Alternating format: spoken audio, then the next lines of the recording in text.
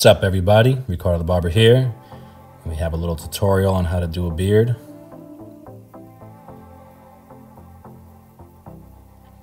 First off, I'm going to make sure I pick out the beard all over. This way I can have all the hair laying nice and flat, or coming out properly, all nice and even. This way when I go to trim it up, everything cuts nice and clean. I start off by making my zero guideline with my babyless trimmers.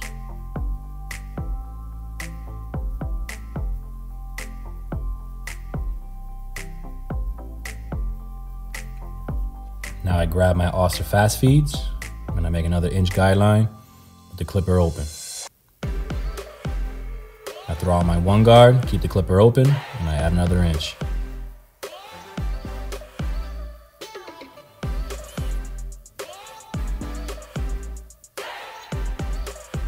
I go ahead and throw the two guard on there, and I start blending the dark hair into the guideline.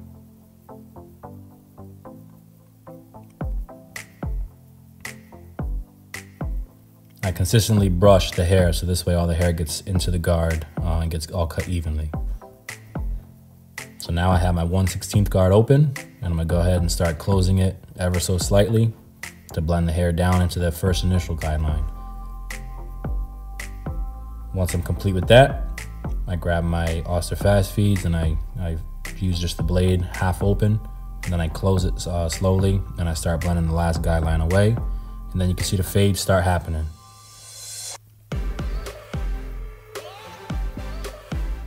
Here I attach my one guard and I go over any kind of dark spots and I try to lighten them up to make the blend look a little better.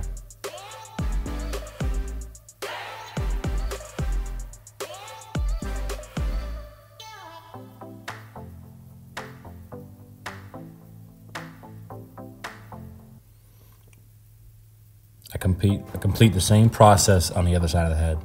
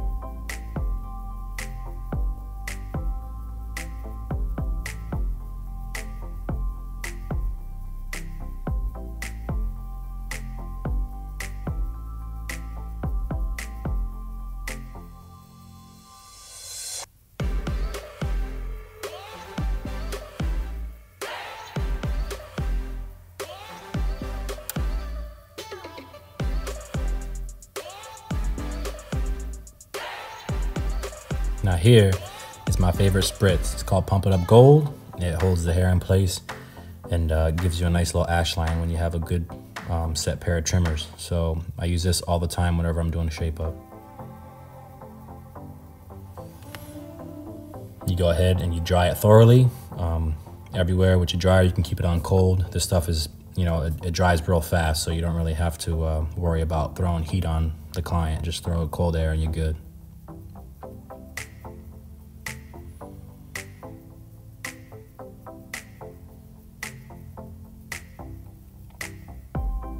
So here, in this area, I like to just do a straight line going down. Some clients, you'll notice their hair will grow kind of like backwards behind the ear. I usually don't follow that pattern. I just keep like a nice straight line going down, and then I connect it to the bottom of the neck, in a nice strong square box fashion. And that's what you'll see I'll be doing here.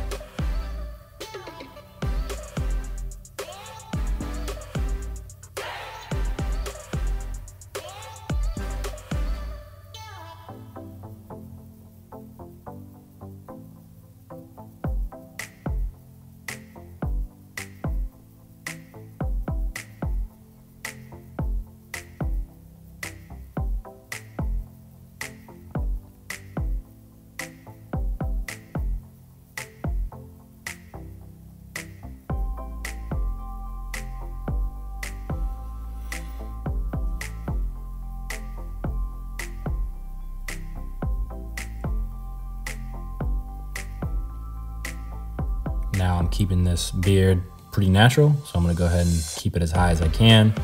I usually when I'm doing the radius, I use the edge of the clipper, the trimmer, and I just kind of carve out a nice radius and I keep the sideburn area as wide as possible. So here it's about a 1/2 inch.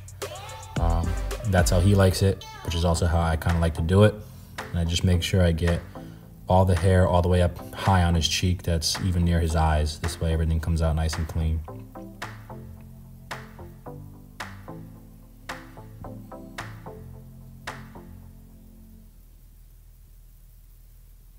I repeat the same process on the other side. And as you can see, the stuff that I sprayed on his skin earlier really makes it easy to make some lines, nice strong lines, sharp lines. I guess probably just the chemicals that's in there holds the hair real nice together. And if you have a good pair of trimmers, as you can see, the chemical that you spray on there comes clean off, and that's what makes the sharp line.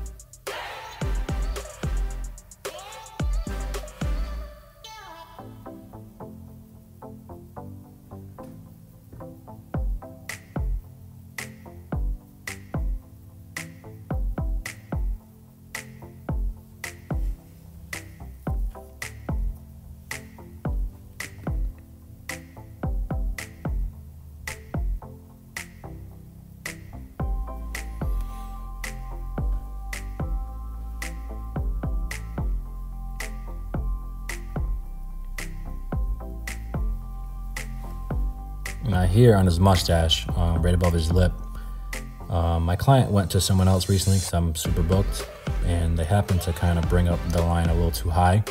So these are the kind of things that are going to happen to you when you start your barbering career. You can't always cut someone's hair because maybe you're busy or something. And if they happen to go to someone else, every line that the person makes is not going to be like yours. So you have to kind of work with what you have after they've been to a different barber. So it's just the layout of the land. You just got to get used to it, work with it. So right above his lip, I brought it to where it was, but I try to clean the line up real nice. This way when it grows in, next time you can do the line a little bit lower. But again, work with what you got.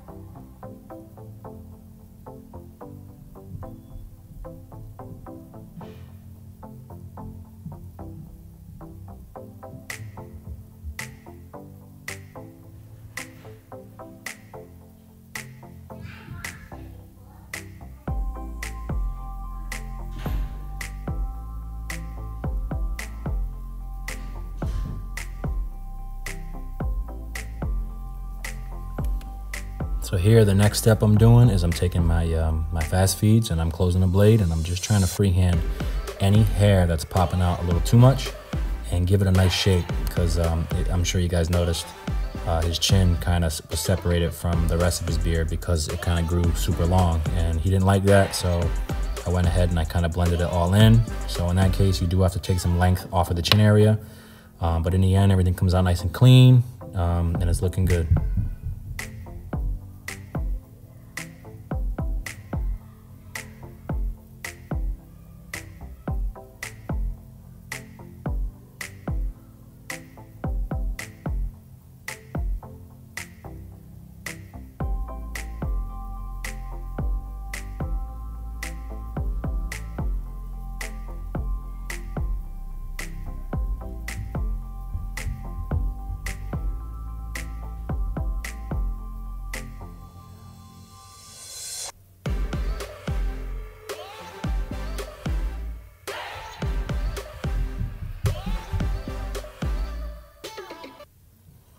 Here I'm using a Barber Magic pencil.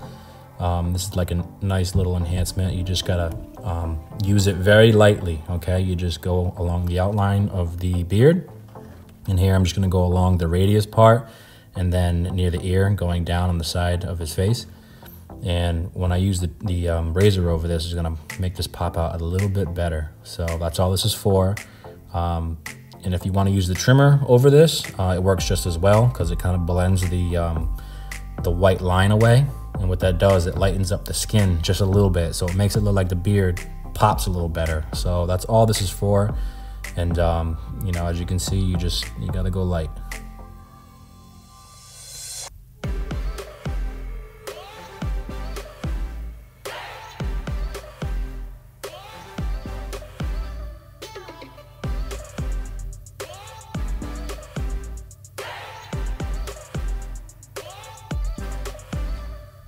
I'm gonna go ahead and go in with a razor.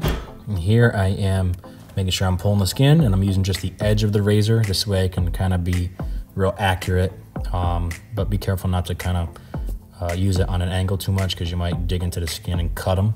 So that's the only thing I gotta say about this technique, is you just gotta really be careful.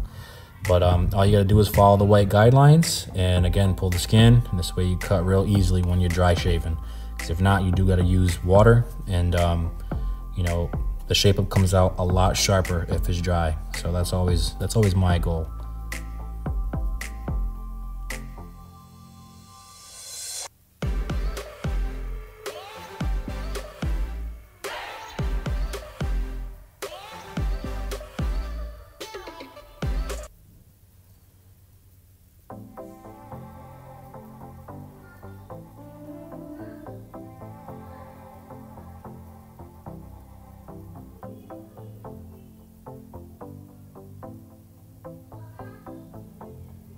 On this side, I started from the bottom of the cheek and I'm working my way up toward the sideburn just because I'm left-handed.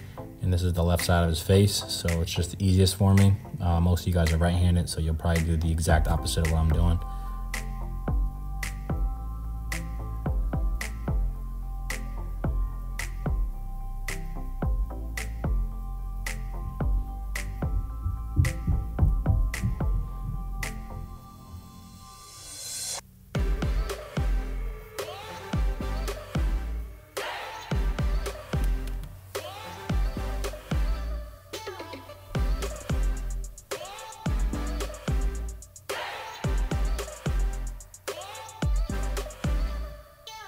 This mustache area, I typically have my client squeeze their lip down to tighten it up, so this way it's easier to cut, you know, when you have a solid surface as compared to like a surface that moves a little bit because of the skin.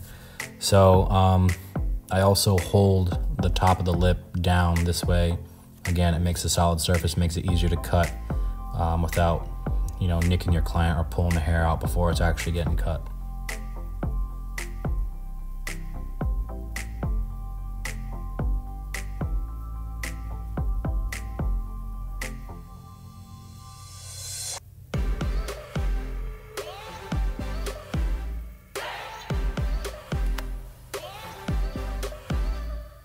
Right, as a last enhancement, we're gonna put some semi-permanent hair dye in here. This is black, mixed with a little bit of alcohol in my cordless spray gun.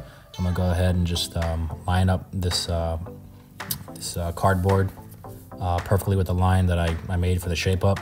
And then we just lightly spray this dye in there, because you don't wanna spray too much because then it starts looking funky and looking kind of fake. You want it to kind of be natural, you know, unless your client directs you otherwise, then you do what you know is right. So here we're just spraying a little bit just to make it pop, just a little extra, and then we'll be on our way.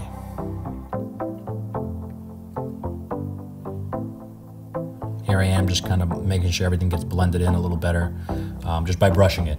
That's all that is. Continue the same process on the other side.